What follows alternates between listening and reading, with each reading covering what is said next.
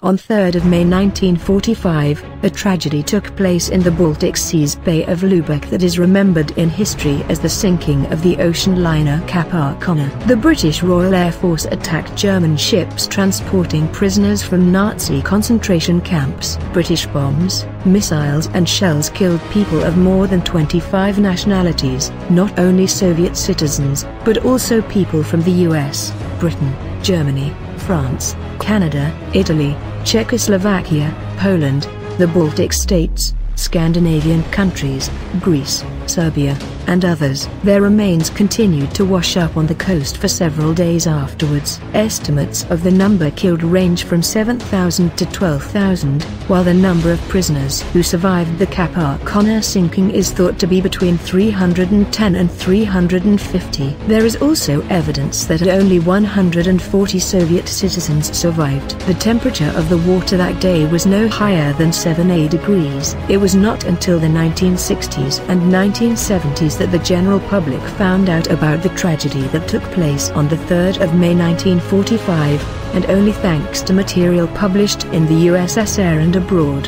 further evidence was then made public, and there are now new details about the events that took place 76 years ago. A letter written by a man called Vasily Solomatkin, 1919 to 1999, who was one of the prisoners involved in the tragedy on the 3rd of May 1945, has been discovered among correspondence between the Soviet Ministry of State Security and the Office of the Plenipotentiary of the Soviet Council of Ministers on the Repatriation of Soviet Citizens for 1949. Of the historical documents available, the letter is of particular value because it was written by Solomatkin himself. It has never been published before, it has not been redacted or edited, and it contains previously unknown details about how the British military authorities treated the surviving prisoners. On September 1939, Solomatkin took part in the liberation of Western Belarus and served in the Belarusian Special Military District before the start of the Great Patriotic War,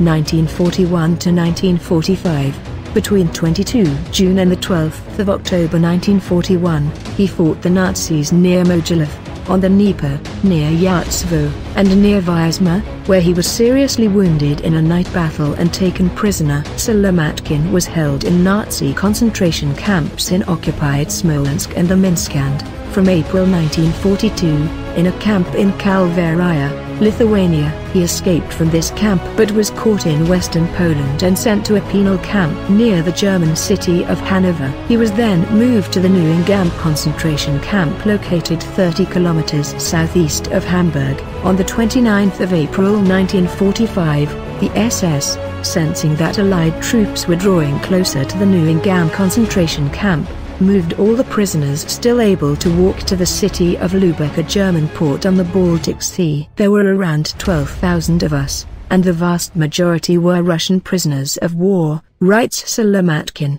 In Lubeck, the prisoners were loaded onto barges and, heavily guarded by soldiers and boats, moved along Lubeck Bay to the Baltic Sea, where there were 3 vessels waiting for them, 2 small and 1 large. On the 3rd of May 1945, according to Solomatkin's letter, British troops reached Neustadt in Holstein not far from Lubeck and had demanded the town's surrender by midday. The German authorities agreed. Then the British demanded the surrender of the ships on which the concentration camp prisoners were being held. The ships were anchored 6 kilometers from Neustadt in Holstein. The SS guards on board the ships refused to surrender. Then a large number of British RAF planes arrived and started bombing the ship. The ships that we were on did not fire back at the RAF planes, writes Solomatkin. According to his letter, the first ship to be bombed was the Lubeck, which caught fire and started to sink. At this point, the SS guards on board the Cap Arcona put out a white flag to signify their surrender. The prisoners on deck also took off their white vests and started waving them in the air to signal to the British pilots that the ship was surrendering,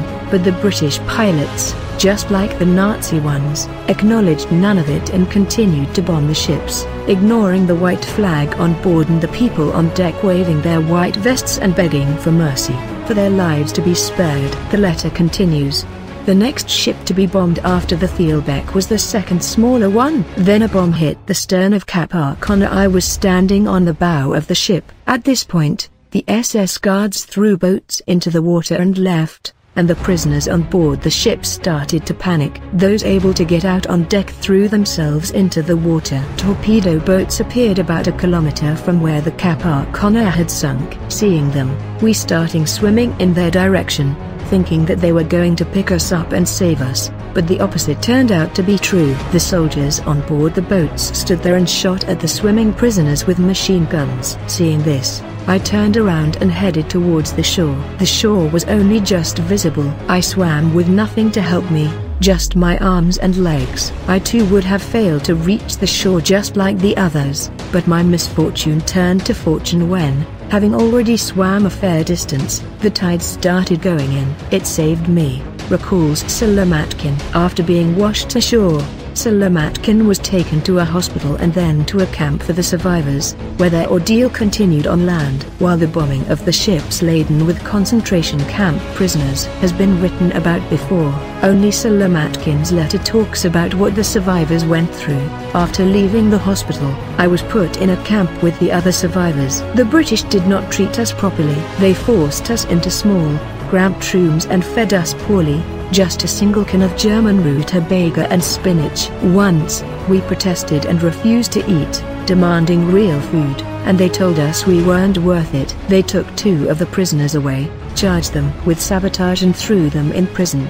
I never found out what happened to them. I left the camp, but they remained in prison, writes Solomatkin. According to his letter, the corpses of prisoners who had died on board the sunken ships started washing ashore a little while later. The Soviet prisoners put together a commission to bury the dead with military honors in a mass grave and asked a British officer, the commandant of Neustadt, for help, but he refused.